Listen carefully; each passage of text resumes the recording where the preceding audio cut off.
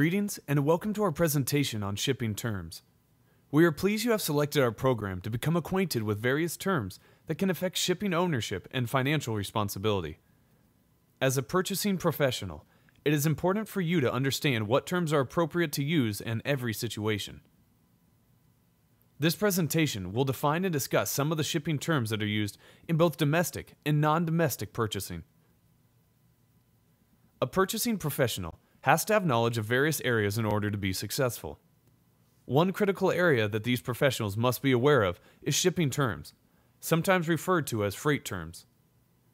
Freight terms are important because they address questions pertaining to goods being shipped from the supplier to the buyer's company. The questions that are 1. Who pays the cost of freight? And 2. Who owns the freight while it's in transit are very important. One of the most commonly used shipping terms is free on board, FOB.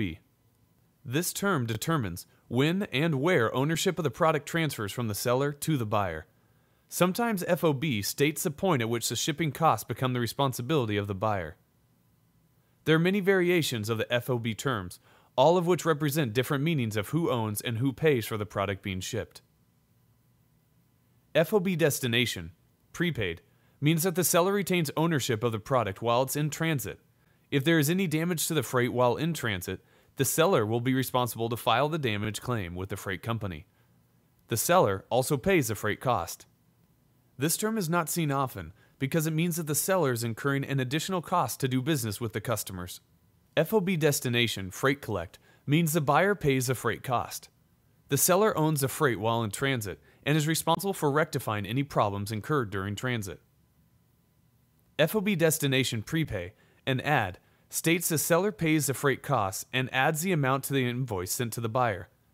The seller owns the goods while in transit and is responsible for any claims if there is any damage to the freight while in transit. FOB shipping point, freight prepaid, means that the seller pays the cost of the freight and the buyer takes ownership of the freight as soon as it leaves the shipping point. Therefore, the buyer is responsible for filing any claims if there is damage during transit. FOB shipping, prepaid and add, means the seller pays the freight cost and adds the cost to the buyer's invoice. The buyer owns the goods while they are in transit. The buyer is also responsible to take care of filing damage claims if there is any damage while in transit from the supplier to the buyer. FOB shipping point, freight collect, means the buyer pays freight cost and takes ownership of the product during shipment and is responsible for filing damage claims if necessary. These are some of the more common freight terms that are most often used when setting parameters for buying goods from a supplier. These shipping terms are used when doing business with a domestic supplier. If the buyer is involved in sourcing product internationally, there are other terms that can be used. These terms are used because a seller has to transport goods from their location to either a shipping port for ocean shipment or an air freight company for air shipment. Some of the freight terms that a purchasing professional who has non-domestic suppliers should be familiar with are free alongside, FAS, and FOB vessel and FOB airport. Yet other terms that may apply to both domestic and non-domestic freight are cost, insurance, and freight, CIF, and delivered duty paid, DDP. FAS, FOB vessel, and FOB airport are not commonly used freight terms when dealing with domestic shipping. A FAS term is when the seller is responsible for transporting goods to a pier and within the reach of the named vessel's loading tackle. Ownership and responsibility pass to the buyer at this point. The seller will invoice the buyer for costs incurred up until this point, and the buyer takes responsibility for arranging the loading and shipping to the final destination. Sometimes the buyer will hire a broker to handle these transactions for them. It adds to the cost, but it helps to eliminate additional stress on the buyer. Another freight term that has similar meaning as FAS is free onboard vessel.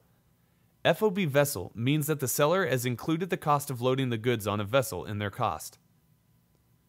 Similarly, FOB airport means the seller will move the product to a designated airport for transport for the buyer. Cost, insurance, and freight, CIF, is a somewhat rare shipping term.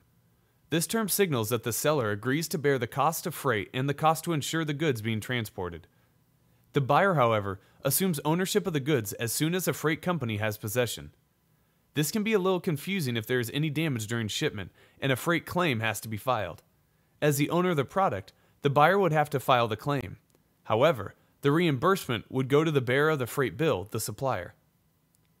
Delivered Duty Paid, DDP, is a term that transfers all the responsibility of freight costs to the seller of the goods. Not only is the seller responsible for paying the cost of transporting the goods, but they retain ownership of the goods until they have been received and accepted by the buyer. In this case, the seller would be responsible for filing the claim if the product is damaged. Even more important, the seller would be responsible for replacing the product if the shipment is lost and never reaches the buyer. Shipping terms are an important part of purchasing from a supplier. It is helpful for the purchasing professional to be familiar with these terms because they determine who owns the goods and who is responsible for the shipping costs.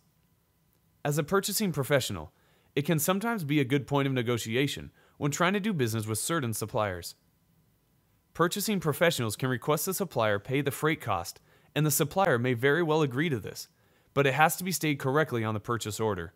In the event that is not stated correctly, the buying company could end up having shipping expenses that were not anticipated, therefore increasing the cost to acquire the product. This presentation covers some of the more widely used shipping terms. There are many more freight terms that are not discussed here. It is a good idea to get to know the various ways that shipments are handled in your organization. Are there certain items that are only shipped by air? If so, become familiar with the freight terms that are associated with air freight shipments. Once a purchasing professional does this, they are able to confidently negotiate shipping terms with the supplier and truly understand how the terms are going to affect the cost of the part for the organization. Thank you once again for your time and attention, and this is businesstraining.com, where you can earn a master's level qualification to make more money.